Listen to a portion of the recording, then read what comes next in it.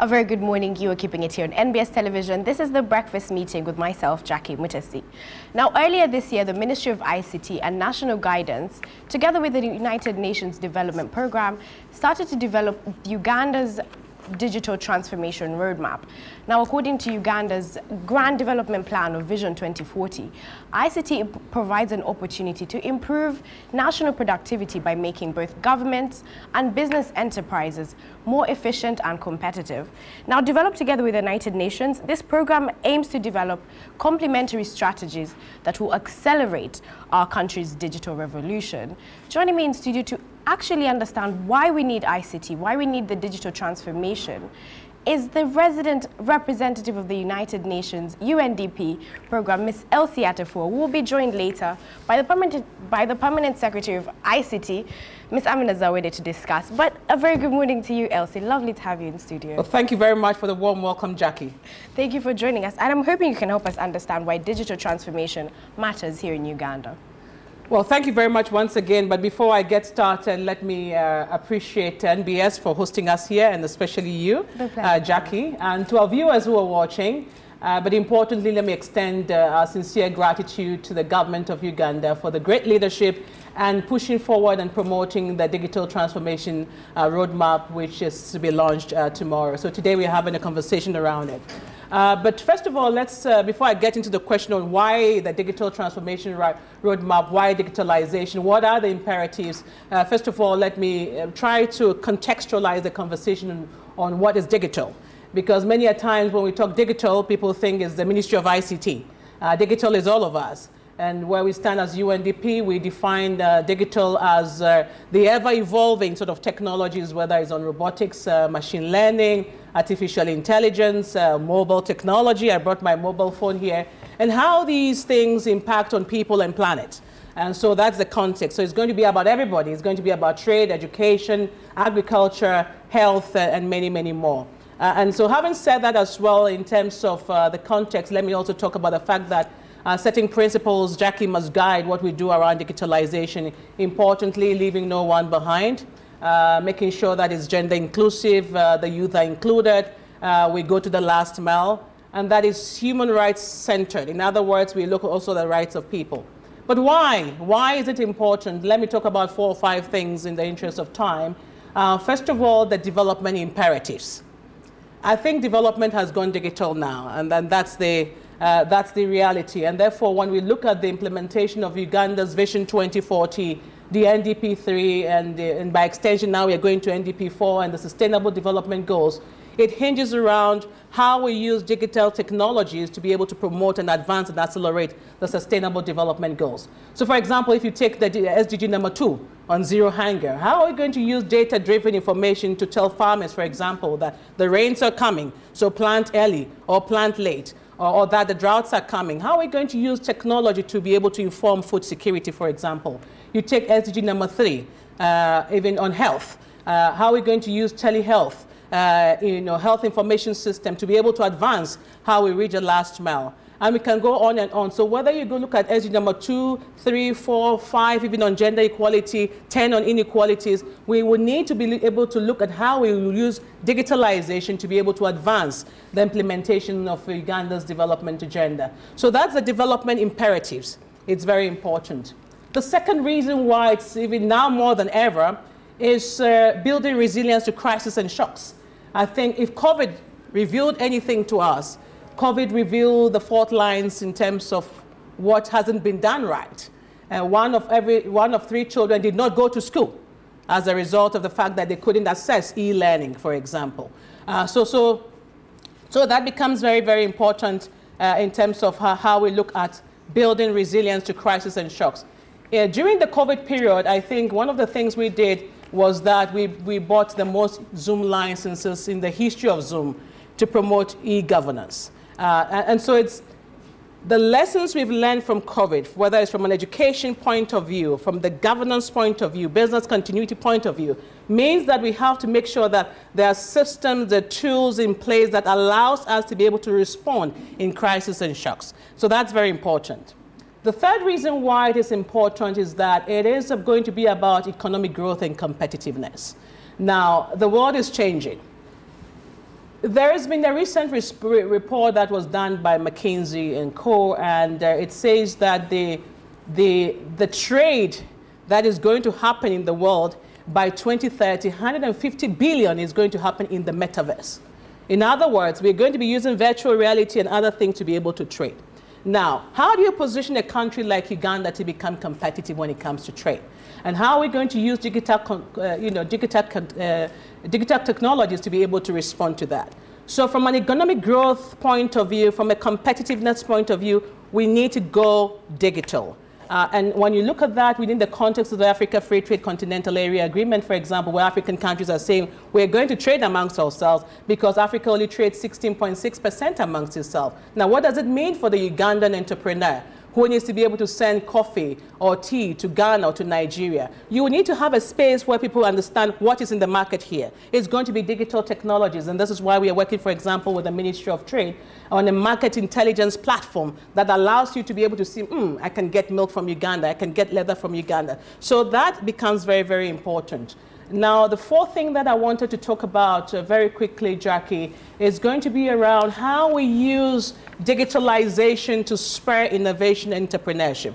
Again, going back to COVID, if COVID showed us anything, we saw how young Ugandans, men and women, innovated like never before. And we tried new things that we have never tried before because of that. And therefore, how do we position young people? How do we position entrepreneurs? How do we spur innovation in a profound way that allows us to be able to encourage? And this is going to be a lot more about digital systems and tools.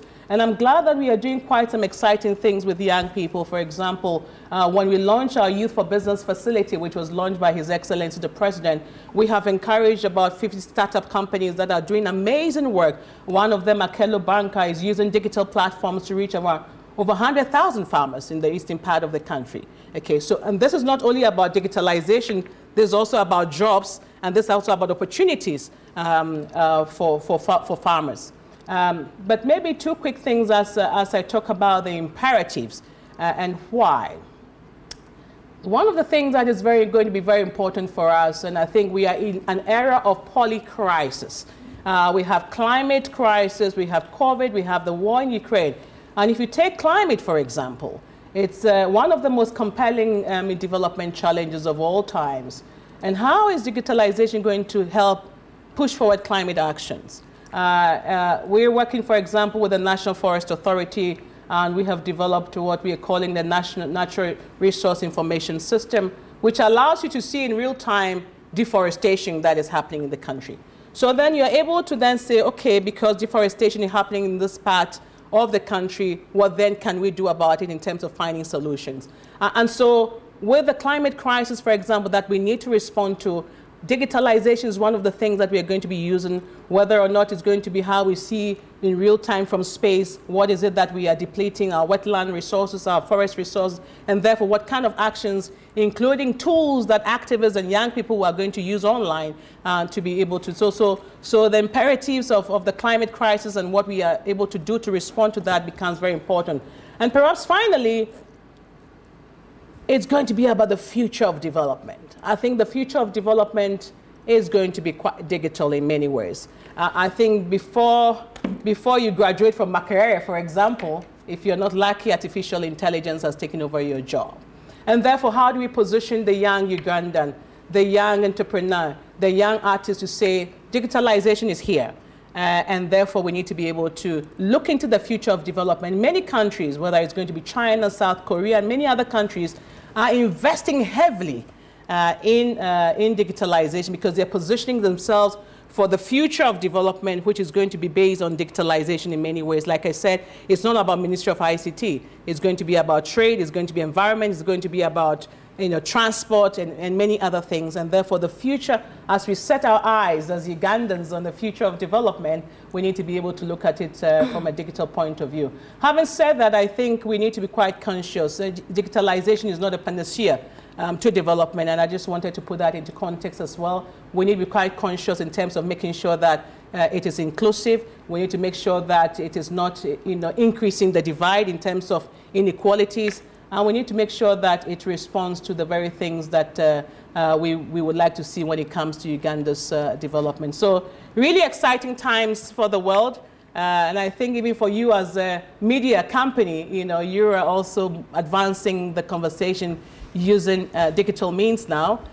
Social media is a big thing for all of us, and those tools are being used. At the same time, you also have to be conscious around setting vices that come with digitalization, cybersecurity, for example, cybercrime issues, disinformation, misinformation.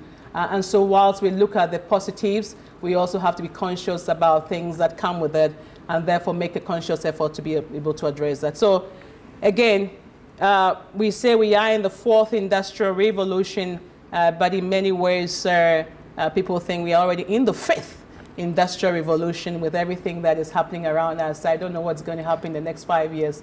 Perhaps we would not even be walking on the ground, birds be flying now.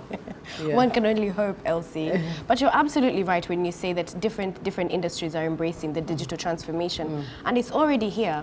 Here at Next Media, you can actually, we've embraced digital transformation. You can watch us from any part of the world using our Afro Mobile app. So would it be fair to say that the ministry's goal, or that our goal as a country, should be to use technology as an enabler, as a tool, and ensure that Ugandans, irrespective of their geographic location, have access to services like healthcare, education, and employment? Would that be the goal of the digital transformation? It has to be. It has to be, because, I mean, first of all, we have to ask ourselves, what is the transformation that we are seeking for Uganda? What is it that, if we open our eyes, how do we reimagine Uganda in the next 5, 10 years? And therefore, if we reimagine Uganda in the next 5, 10, 15, 20, 30, 40 years, then let's see how we position digitalization as one of those things. And it's very simple things, but very profound in many ways. My own mother is diabetic.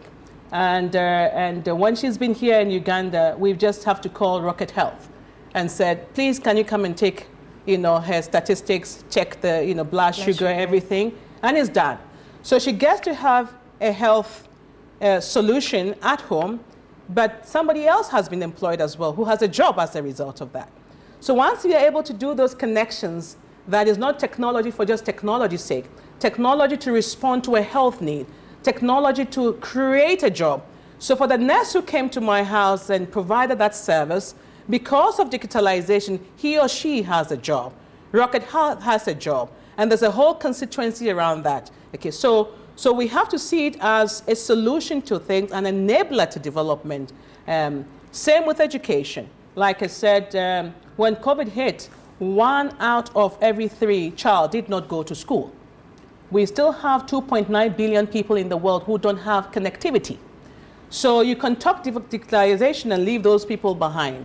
And therefore, by positioning digital skilling, for example, by using e-learning tools, for example, we are able to reach the last mile and the many, many Ugandans that can get connected to education because of e-learning platform. If I take my own 7-year-old child who is now during his vacation, he's just been doing a lot of exercises on using e-tools, for example, in very simple terms. But you can see that he's accelerating his educational pathway as a result of that. So again, I would like to see this as an enabler, but we have to create the conditions, Jackie. We have to create the conditions to allow people to engage in the digital revolution, but also in the 4th industrial revolution in many ways. And therefore, in the case of Uganda, we still have a lot of people who are not connected to the mobile phone, for example. The cost of internet is still very high, which means that if we don't pay attention to the digital infrastructure, to the connectivity issues, to what enables people to be able to connect or even to trade using their phones. And I recall that when we did our partnership with Jumia during the early days of the COVID, where we said, for the market woman in Nakawa or Kalewe or who needs to trade online, what would enable that trade? And part of the things that we did was to provide mobile phones to groups of women who would then receive a text or a call or a message to say, I want some banana matoke, I want some chicken, I want something, you know, online. But we needed to provide that facility for them. And so the infrastructure to create some of these things and connections, to be able to provide the necessary tools and systems and provide incentives, including incentives that allow people to be able to buy this thing at a cheaper cost or price becomes very important. So in many ways, it has to be one that we look at from a development point of view, and digitalization as an enabler to development. As an enabler. Now that we understand the transformation that we seek, Elsie, let's talk about the goals of this digital transformation roadmap. What is it seeking to achieve here in Uganda? Well, first of all, like I said, I want to thank the government of Uganda for this work. It is one that is part of development agenda of Uganda, is part of the Vision 2040, is part of the NDP3, and of course, by extension now, the NDP4. And for us in UNDP, it's part of also our support to government in many ways, and as part of the United Nations Sustainable Development Cooperation Framework, which we work under as UNDP in the case of Uganda. What are we trying to achieve? What are we trying to achieve? And I do hope that tomorrow morning, viewers to connect again to the conversation online, where we will unpack a lot more in terms of the roadmap and what we are trying to achieve. But let me mention a few things that we are trying to achieve. First of all, that we will use this space as a way of promoting digital skilling. That's going to be very important. Digital skilling is going to be important. But skilling for what? That's what we have to ask ourselves. It's going to be skilling for a number of things. For example, let's say if you take the case of entrepreneurs and businesses, we have just concluded, or we're concluding a digital sort of skilling program for SMEs, small and medium scale enterprises. So you can just go online on your phone and be able to say, how do we do branding, for example? How do I ensure that my product is competitive? If I want a one-stop shop to help me, where do I go? So digital skilling in many forms becomes very important. E-learning platforms that, whether the private sector, government, and others will be able to enable becomes very important. So we hope that this roadmap is one that will push forward and advance the whole notion around skilling, and digital skilling is going to be very important as we move forward. But also digital services. Digital services, we do hope that the roadmap will bring some more seriousness, consciousness around how we promote digital services, meaning that we promote effectiveness and efficiency when it comes to public service, for example, in public service delivery. What am I talking about? Take the justice system, for example. It's doing an amazing work, but we still have a lot of cases that have not been attended to. The case backlog is huge. And so how are you going to use digitalization to do that?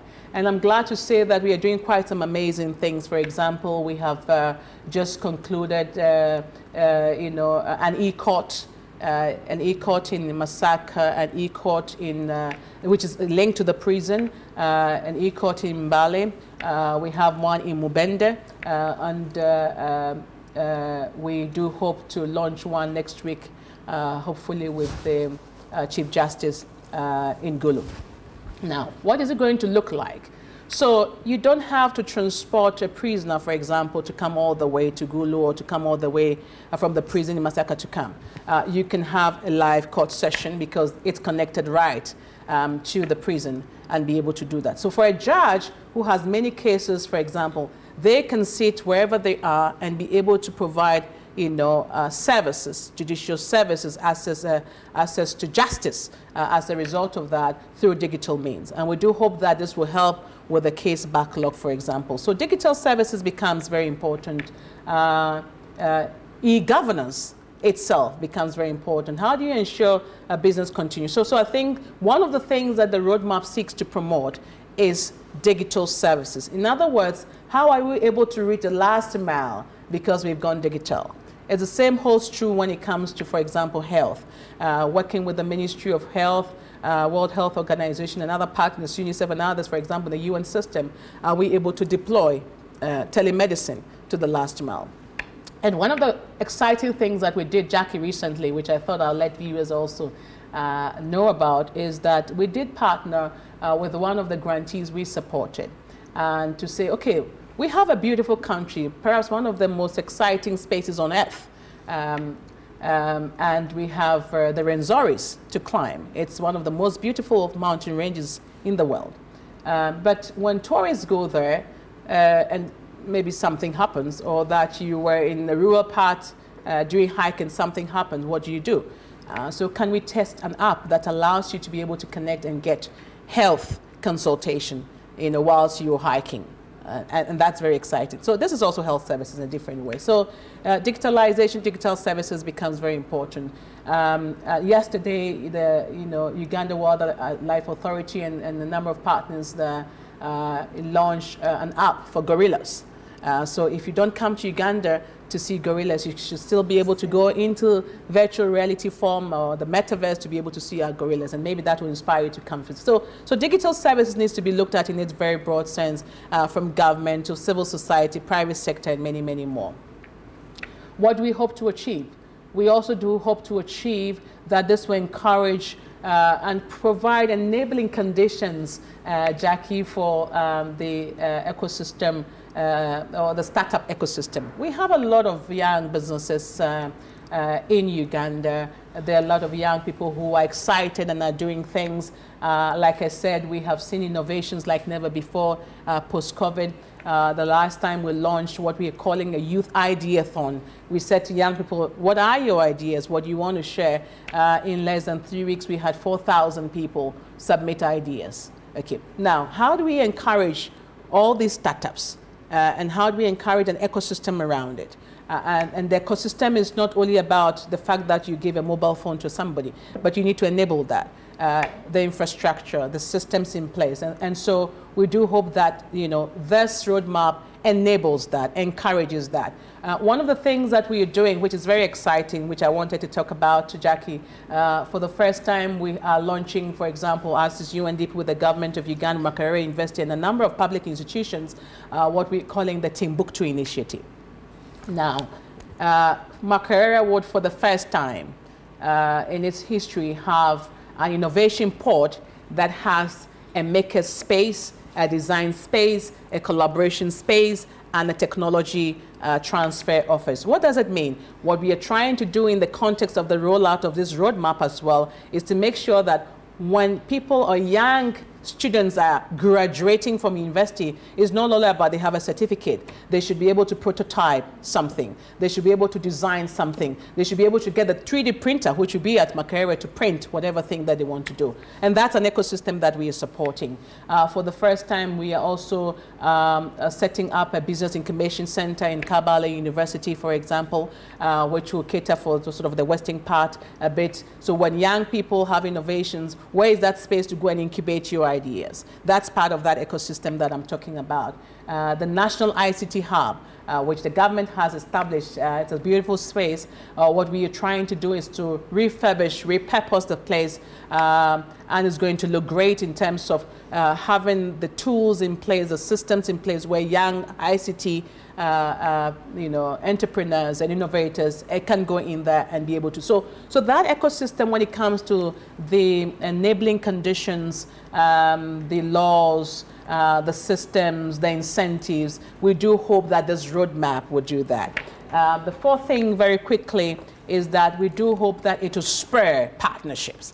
Partnership within government, partnership within private sector, partnership with young entrepreneurs, partnership across board on something that is really exciting. And I think in the world that we live in, where I said that by the time you're coming out of university, maybe artificial intelligence has taken over your job, it's one that we need to be able to encourage those partnerships. And perhaps two quick things is what we do hope to achieve is to make sure that this roadmap helps us to put the right digital infrastructure in place.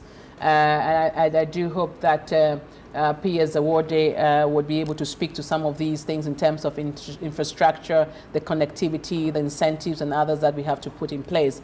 And then finally, that it will also ensure that we have the right systems to ensure cybersecurity and data protection, because there has to be a space and a roadmap that tells us what to do and how we address issues of cybersecurity and data protection, for example. So very exciting times in terms of what we are hoping to achieve. But I think what we are hoping to achieve as I conclude on this, Jackie, and our viewers, is one that is situated at a more strategic level. What we are hoping to achieve is to propel Uganda's development through this roadmap, looking at different aspects of it, whether it's going to be the scaling, the services, the infrastructure, the startup ecosystem, the data protection, and many more. But really exciting times, and I can't wait to see the rollout and implementation of this very exciting work that we are doing together. Absolutely. No, Elsie, as a young Ugandan, I'm filled with confidence after listening to you talk about the future enabled by digital transformation. Well, joining us in studio is the Permanent Secretary who announced on Monday the launch of the Digital Transformation Roadmap that is happening on the 17th of August. It is Ms. Amina Zawede. Lovely to have you in studio. Thank you for joining us. Thank you very much. And good morning, our viewers out there. Now, Mr. Wede, I'm hoping you can tell us about the Digital Transformation Roadmap, but in particular, what is happening tomorrow, the 17th of August? Tomorrow, I'm sure Elsie has painted a very good picture on what is going to happen tomorrow. Tomorrow, we are launching a roadmap that is going to guide our realization of the Digital Uganda vision, as well as our National Development Plan. It's not that we didn't have, we didn't have a vision or what we are supposed to realize, but how to walk the journey. That is the roadmap. We have road shows, road drives for, for entertainment, the young people.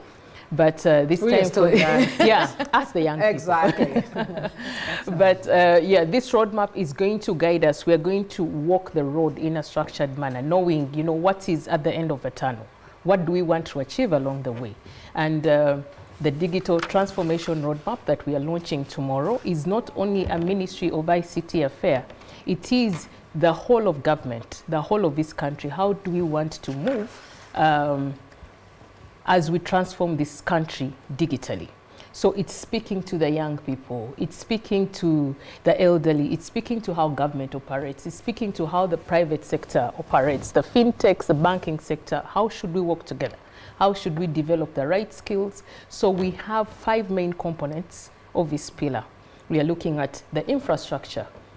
If we need to digitalize or to transform, we need to have the right connectivity, the right devices, in smartphones in place, handsets in the hands of our people. So that is the infrastructure pillar. Looking at that, we have the skilling component, because if we do digitize, we have the connectivity, we have services and everything. We have to have people who know how to use these services online. So skilling is also very important, and it's an important component of the roadmap. The other component is the digital services. We are literally driving and walking the talk of ensuring that we digitize operations. Cybersecurity is another thing. Today we see a lot of fraud, and people are don't trust the services online. So creating cybersecurity awareness, cybersecurity campaigns, and putting in place measures that ensure that our systems are secure is one of them, one of the pillars. And then innovation and entrepreneurship. The young people are innovative, they have a lot of ideas, and we want to grow this ecosystem into an enterprising ecosystem, leveraging on ICT. And at the end of the day, the ultimate goal is to see people live a better life, leveraging on ICT, and also creating employment opportunities for our young people, leveraging on ICT. Absolutely. So tomorrow, that is what we are unveiling and launching, the journey that we are all going to work together as a country. Thank you very much, Mr. Wede. It was lovely for you powerful ladies to join me in the studio. I feel pretty powerful myself sitting in between you both. Well, the Digital Transformation Roadmap is set to be launched tomorrow at Serena Hotel, so you find out how you can take part. Ultimately, this is a roadmap to enable us get better work, get better services, access institutions and organizations that we previously might have had difficulty in in accessing, but also, like Mrs. Awede mentioned, security in this digital transformation journey is very important. We remind you to be very, very steady whilst you transact online under our Better Steady campaign. So remember, you be better. Have a lovely day. Keep it here in NBS. We have plenty more coming up on Breakfast Meetings here.